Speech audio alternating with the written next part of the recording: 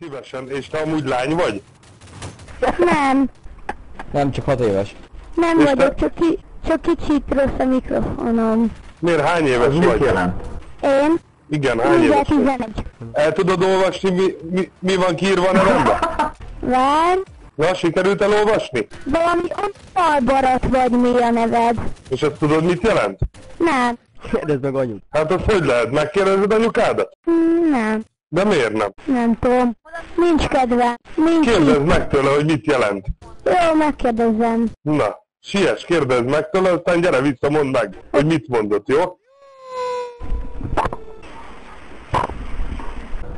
Valamilyen barát. De milyen barát?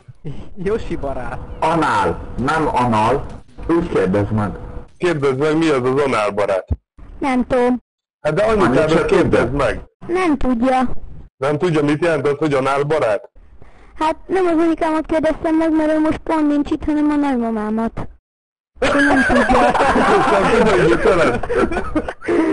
És mikor lesz ott anyukád? Akkor már nem leszek itt. Miért te nem leszel itt, nem akarsz itt maradni, játszani, vagy mit? De, csak ő este jön értem. De anyukád, vagy a nagymamád biztos tudja, mit jelent az az análbarát. Mondom, hogy nem. Mondd meg neki, hogy legyen veled őszinte, és mondja meg. Mi? Ez csúnya szó. Ez milyen nap? Hallod, vadász? Figyelj már ide, azt akarom tőled kérdezni, hogy volt már szexuális élményed? Nem. Te már akkor ezek szerint iskolába jársz, ugye?